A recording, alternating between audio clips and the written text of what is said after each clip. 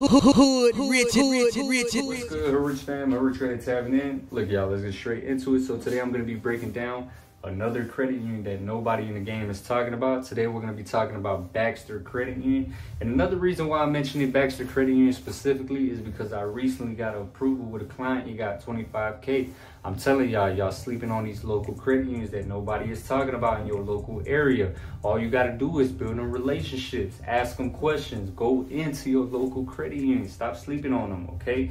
So first of all, with Baxter Credit Union, the first data point is they're going to be non-GEO restricted, so you don't got to worry about where you're located. Secondly, to become a member, you got to join Live Money U. Okay, I'm gonna put the little screenshot of what Live Money U is. Honestly, I don't know what that is, to be honest with y'all. Y'all just gotta become a member with Live Money U. It's free, and then you basically send like a screenshot to Baxter Credit Union, and then they'll approve you for membership. And then they also check your check systems, okay, y'all? A lot of y'all got fucked up shit on y'all check systems from the past. Somebody might have busted a check on your, old bank account. Now you got that negative reported.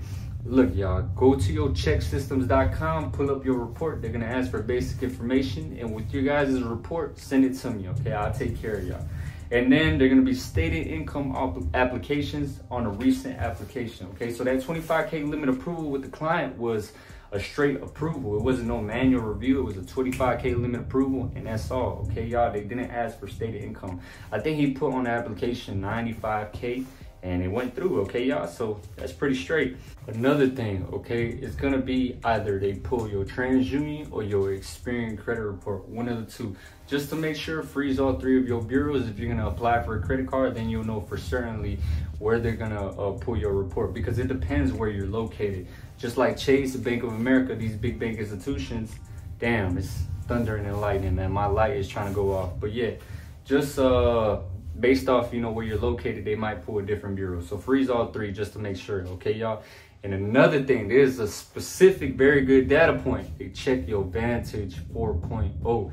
This is an old credit scoring model. I told you guys in the past, okay? These local credit unions that nobody knows about, they check old scoring models. You could get away with a lot of shit, okay? Because these new scoring models are harder to get straight approvals, okay? These new FICO scores, they're very hard to get approved for with these institutions that are very updated. But these old credit unions that nobody goes into, they still use them old score models, so you could get away with something like an AU. If you add an AU on your report back then, a lot of these institutions used old scoring models, okay? You could get away with something like a credit card approval right off the bat without having a lot of shit on your report. You just needed a couple of AUs and you straight. You in the door with a high limit approval, okay? Now they want to see some primaries, but I'm telling y'all, with Baxter Credit Union, since I haven't really, put the method to test, but I don't remember what the client had on his report, but I'm pretty sure his credit profile was very thin. Like, he didn't have a lot of shit on his report.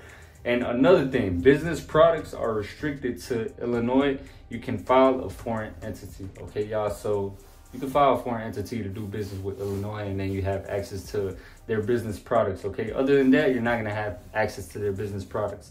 And then they got a Simply Visa card, 0% APR for 12 months. I saw on the website that's the only 0% interest credit card that they have. The other one is a travel rewards card, which I'm about to put the screenshot, and then the other one was a cash rewards, I think.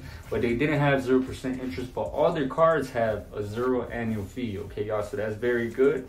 And then finally, they got a secured credit card that graduates to what you put down. So like, let's say, for example, you put something like $500, $1,000, right? That's what they're gonna unsecure you too. So if you got some bread, I don't know what they go up to with that secured credit card, like the maximum you could deposit, but if y'all want to do that, find out. If you got a thin credit profile, call them up and be like, hey, look, if you got some bread to play with, can I deposit 5K? And then when it unsecures, you got a 5K unsecured credit limit, okay, y'all? So that's all the data points for Baxter Credit Union. If you guys want, go check them out. Hopefully y'all enjoyed this quick little video. Y'all have a good day. The Hoodrich way. Go on.